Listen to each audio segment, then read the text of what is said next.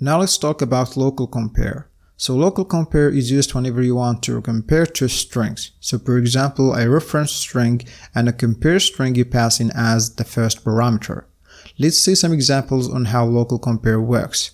So if I have a reference string that occurs before the compare string, for example A and B, if I call local compare on A and then pass in B as the first parameter, local compare will return a numeric value.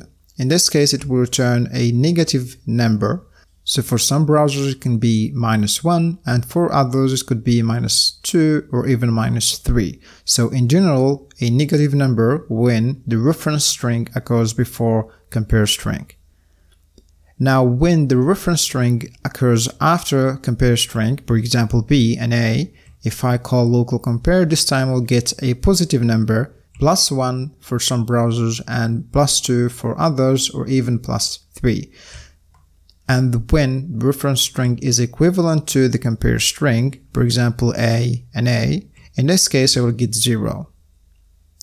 So local compare compares two strings and it returns a numeric value, so a negative number when the reference string occurs before compare string, a positive number when the reference string occurs after compare string, and 0 when the reference string is equivalent to compare string.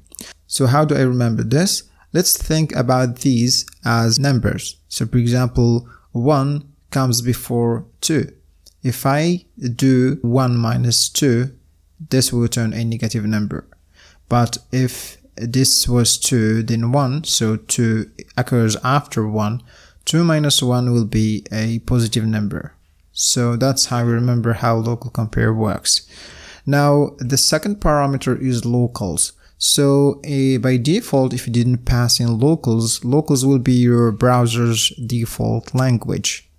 For example, for me it's going to be English, United States. So let's see some examples here. So I have here A with an umlaut mark, and I'm going to compare with Z. So in German, A starts before Z, so I'm going to get a negative number. But in Swedish, I will get a positive number because in Swedish, A starts after Z. So that's an example of how changing the locals changes the returned value from local compare. And now the third parameter is options. This is an object you pass in to your local compare. By the way, locals and options are both optional. So let's say an example here. So I'm going to compare again German and Swedish. So if I compare A with an umlaut with A, I will get a positive number. The same thing in Swedish, because in both languages A starts after A. Now I'm going to go and pass in options. So options is going to be an object. Options here, I think we have 6 options. One of them is sensitivity. I'm going to set it to base. So this means that I want to compare A with an umlaut with A based on their base letter. Are they separate base letters or not? So I'm going to do the same thing in Swedish. So here I'm going to get 0, and here I'm going to get a positive number, because in German A has A as the base letter, but in Swedish A and A are separate base letters. And that's it for local compare. Now let's move on to the next method.